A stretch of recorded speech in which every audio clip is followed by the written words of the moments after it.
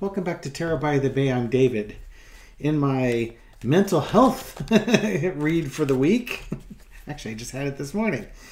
In the mental health reading for the week, the second mental health reading for the week, George Santos. George Santos. Can you believe it? He lied about something. I really should have told you to sit down and grab some pearls to clutch. Apparently, he started in September on a reporter where he called her and talked about the media slandering, and this is when all these charges are going by. So lie and deflect, and he was saying that everybody talks about that, but nobody talks about this incident where his 5-year-old niece was kidnapped by 2 Chinese Communist Party members, and there's surveillance footage to prove it, and there's an active police investigation going on.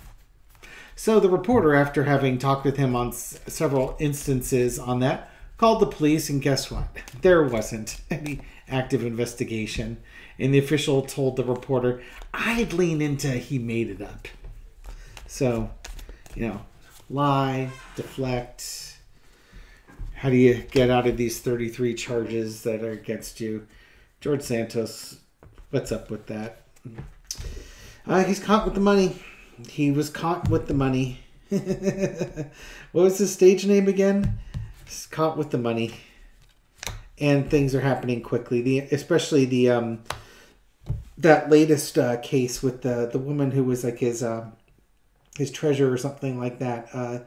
Basically saying how they took people's credit card numbers and ran up charges. Yeah. So this is kind of like, fraud and wire fraud.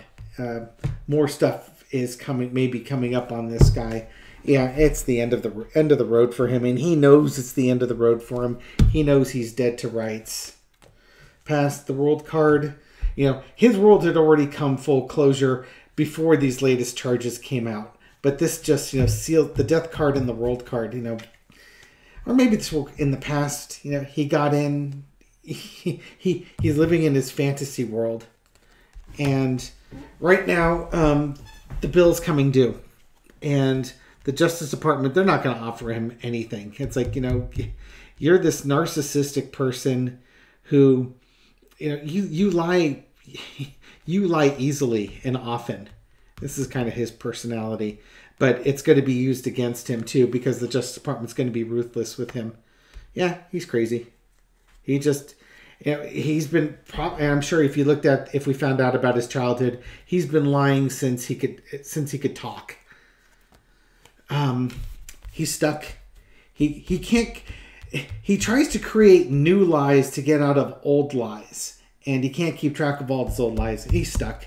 He is absolutely trapped to things that he did in the past. The money he took, the lies he's told, and I don't know, maybe they're offering him a deal.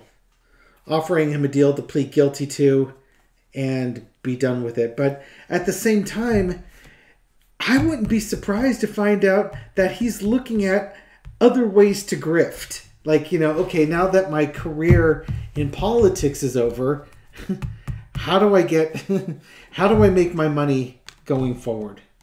Because they're going to take a bunch of his money away. So I think he's already thinking about how he's going to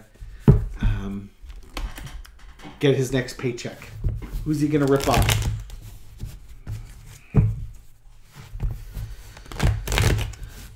This man tires me. He bores me.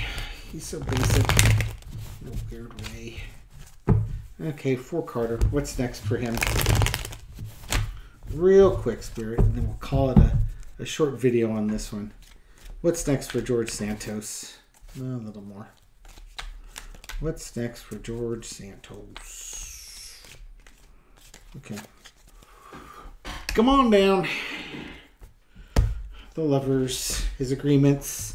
Maybe there's a deal to be made there. Fighting the squabbling, the naivety, just making stuff up as you go along. Okay, so, oh wow, there's that money card again. We're going to find out about the agreements that he's made to swindle money. The people he's conned, he's lied to. all the stuff he does to cover it up. But the truth is coming out on that one. So there's going to be more coming out on financial crimes that he's committed and the people he's ripped off in the process. Okay. What a joyous thing. And yet the Republicans won't get rid of him. Of course, if they get rid of him, well, I don't know, man. They can't have, what, more than 5 votes without a House Speaker, and he makes it no more than 4 votes, but... You know, he wasn't going to vote for Scalise because Scalise didn't call him. So he's just going to be he's basically going to be a pain in the butt. And he was even threatening politicians saying, you know, I know your dirty secrets and I'll air them all out. They need to get rid of him. But he's the Republicans' problem, not the Democrats. All right. Thank you for watching this video. Short one.